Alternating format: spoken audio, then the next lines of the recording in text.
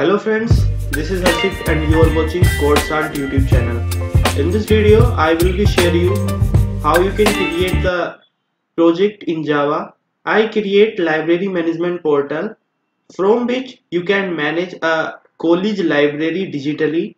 So first of all, I want to show you the code, how I write the code. So if I talk about the code, so I create the four packages, one for controller and one for data type object and one for data transfer object and one for the utility packages. So and in com.lib.properties I create a text file for the JDBC property in which I define my for connection the my database to Java project. So I define the properties like URL, user and the password for connecting the MySQL database.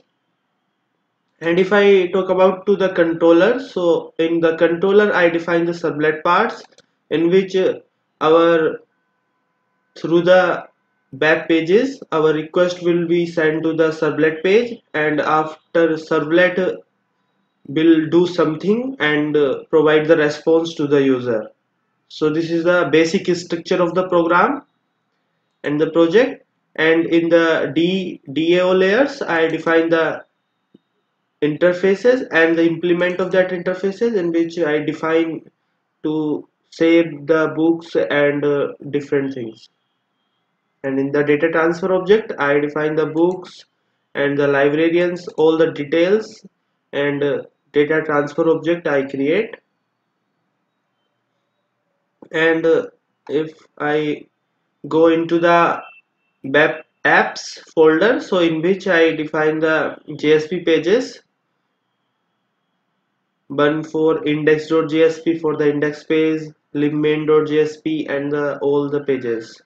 If you want to use my all code, you can refer the GitHub profiles. I upload the code there. And now if I use the functionality of my library management portal, so there is a two module, one for the admin login and one for the librarian login. In admin login, admin can login and define the properties or login credentials to the librarian, and after the librarian can log into the library and manage the library. So I already create the users for the librarian.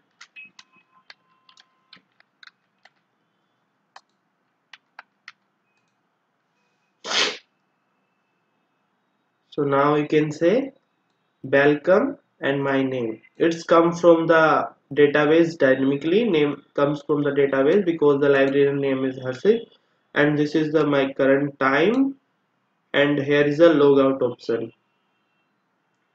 So 8 types of the functionality it's provide: add the student, delete student, add book, delete book, issue book, all books, check due and all student. In the add student, librarian can add the student into the library data. Suppose I add a student,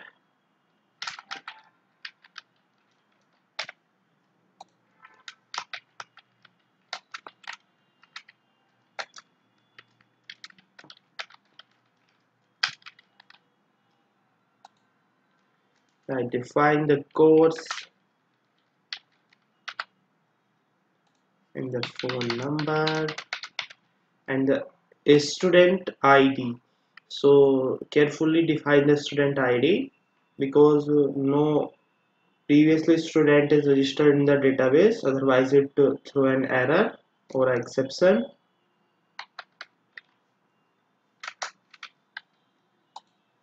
Now you can see record inserted successfully. So my student record insert into my library database, and from here you can delete the student as well. If I want to delete the student, so simply recorded delete successfully. So in this way you can also delete the student. You can add the book into the library data as well. and you can delete that book by giving the book ID.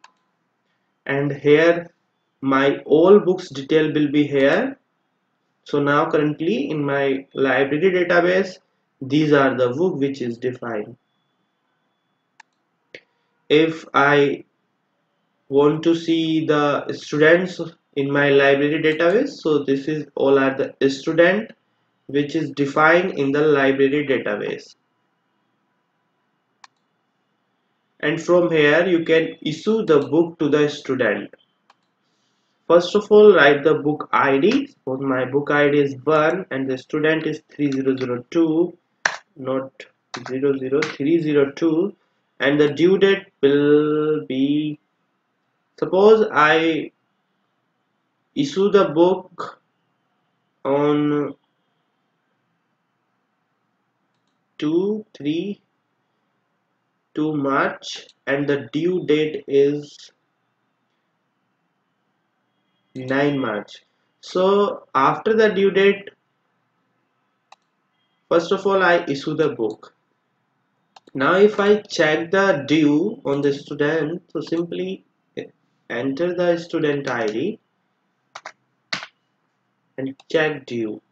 So this is the student and ID, and recently I issue the book compiler design, which ID of the book is 1, and it calculate the fine amount according to the due date. After the due date, per day 5 rupees will be the fine amount. So currently it's 30 rupee, and then student submit the book, simply click on the return and the book returns successfully. So this is the functionality of my library management system, and you also can create. This is very simple. I only perform the CRUD operation, nothing else.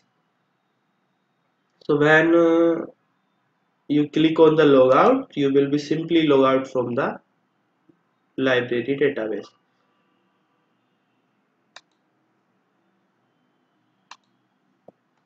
So if this video is helpful for you, please like.